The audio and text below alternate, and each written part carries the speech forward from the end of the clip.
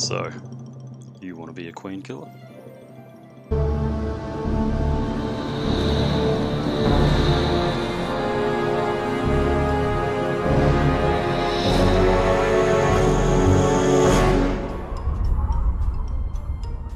The queen killers are the best of the best. They have coined certain trade techniques on how to most effectively and efficiently kill the Scorchbeast queen.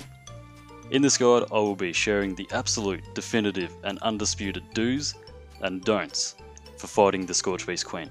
After watching this video, you will be educated on how to properly nuke that bitch. The queen killers are the best at what they do, and there is no outdoing us. Unless, of course, you're a little virgin that spends every waking hour hacking and using injections in Fallout 76 in place of actual skill. Anyone on PC could hack their way to victory and blur their names to avoid another ban. Beef. Beef curtains? What the fuck? Yeah, with a username like that, you already know this kid gets all the pussy. Fucking sad, man. Now, back to the video.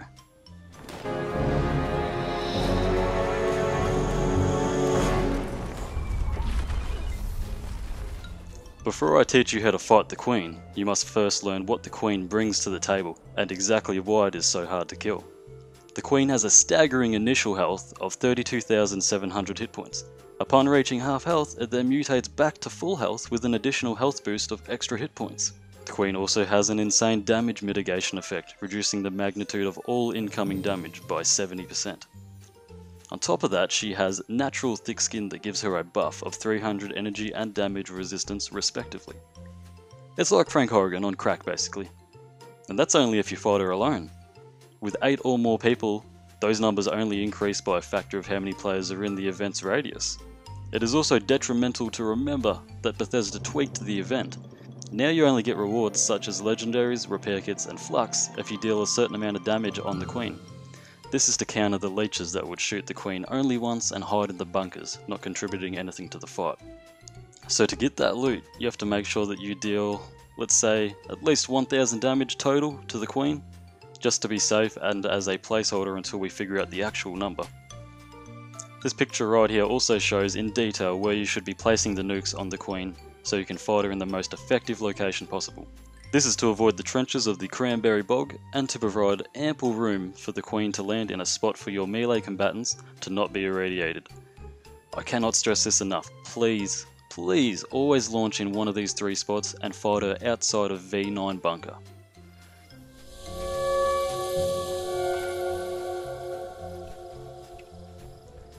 These, ladies and gentlemen, are the absolute don'ts of queen killing.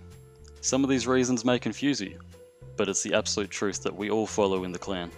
If you've ever sat atop a V9 shooting the queen with your heavy weapon in a suit of power armor while she's flying around, you've probably noticed a few people give you the thumbs down emote and or sent you a nasty message, and for good reason. You see, if you shoot the queen while she's flying, not only do you do even more reduced damage to her, you have a chance to stagger her, which in turn prevents her from landing. I don't have to tell you that a ground-bound Scorchbeast queen is easier to kill than a flying one. Yes, you could cripple her wings whilst she's in the air and force her to land, but the risk of staggering her far outweighs the time spent trying to cripple both wings. Trust me, just be patient and let her land. We have tested this extensively. Additionally, if you stand on top of V9 and by chance the queen targets you specifically, she will refuse to land and remain flying above V9 or do her crop dusting attack over and over. So as a rule of thumb, never stand on top of V9 during a queen fight, it will just glitch her. The place to be is around the front where I am currently standing, at the front of the fence or the sides to the left or right of your screen right now. These are the most efficient spots to fight the queen and force her to land. The 2 rules just stated are the most important to follow, as anyone who does these things make the queen battle last way longer than it needs to. For example, on our runs when we are tryharding, a queen fight would last 2 to 3 minutes at most. But even if one person constantly shoots her in the air while on top of V9, the fight could last as long as 10 minutes. We killed the queen in 2 seconds and hold the legit world record. We know what we are talking about. The third don't of queen killing is grenades and fat man launchers. You might be thinking, Tyr, you crazy, I do so much damage with my explosives. Well, yes, but actually no. That damage is negligible at best. You might as well be blowing bubbles at the queen. Using rifles or melee is much more effective. Not to mention each explosion is something that this game has to process in an already graphically and technically demanding fight. All these grenades, orbital strike beacons, and fat men increase the chances of crashes and or freezes. So yeah, just don't do that. We all know Fallout 76 is a buggy mess. Just don't do those things here. This bit is more of a quality of life rule, you don't have to follow this one. But heavy guns are almost useless on the Queen, and you might have noticed they absolutely fucking ear rape your speakers. And more often than not, they audio glitch your games, so you're constantly hearing Gatling plasmas, Gatling lasers being fired well after the battle has concluded. Like I said, this is quality of life rule that doesn't need to be followed. And finally, it's simple enough. Don't wander off, especially into the nuke zone. Stick together as a group in front of the fences around V9. If one person wanders off, the Queen will follow that person. And then someone that knows what they're doing will have to waste their time bringing the Queen back. Now that you know what not to do in the Queen fight, I think we can move on to what you should be doing.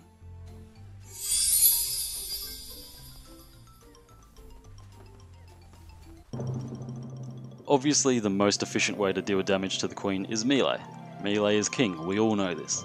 I will have a build up on my channel in the coming weeks, but until then, a friend of mine, Captain Noob, has weapon spotlight videos with melee weapons showing just how to min-max the damage, but he's only showing the tip of the iceberg. Now, the do's are simple. Launch the nuke in the correct fashion and you'll have plenty of room to fight the Queen without being in the nuke zone. And we all know not being in the nuke zone is a good thing, no rads. Assuming you all follow the don'ts section of this video to the letter, then the rest is pretty simple. In my mind, there are two ways you can effectively fight the Queen. Sneak melee and sneak rifleman. First, let's discuss ranged rifleman weaponry on the Queen. Now, it's almost useless when you compare it to melee. The most damage I've seen done by ranged weaponry was with a completely min-maxed build with VATS and Sneak holding a bloodied explosive Gauss rifle, and that only hit for 4,000 damage in the head. While it is effective to a certain degree, if you're a ranged combatant, you're more useful taking out what we call adds, so the melee crew can attack the Queen uninterrupted. Adds are the creatures the Scorchbeast Queen spawns around the nuke site. For example, Scorched Deathclaws, Mirelurks, etc. As mentioned before, melee is king against the Queen, specifically unarmed weapons. Again, I'll have a build explaining more in detail, but for now, all you need to know is bloodied unarmed weapons, plus sneak, plus the right perks equals absolute carnage, as you can see here. The last do of Queen killing, unless you're a griefing cunt of course, don't pick up others' loot bags. The people working their ass off to kill the Queen are glass cannons and often die pretty quickly. Repay the favour by leaving their loot bags alone. So, ladies and gentlemen, this pretty much concludes the definitive tips and tricks guide to properly fight the Scorchbeast Queen.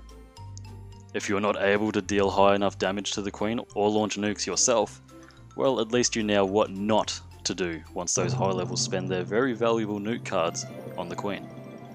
I hope this guide educates the masses to the ways of properly fighting the Scorchbeast Queen.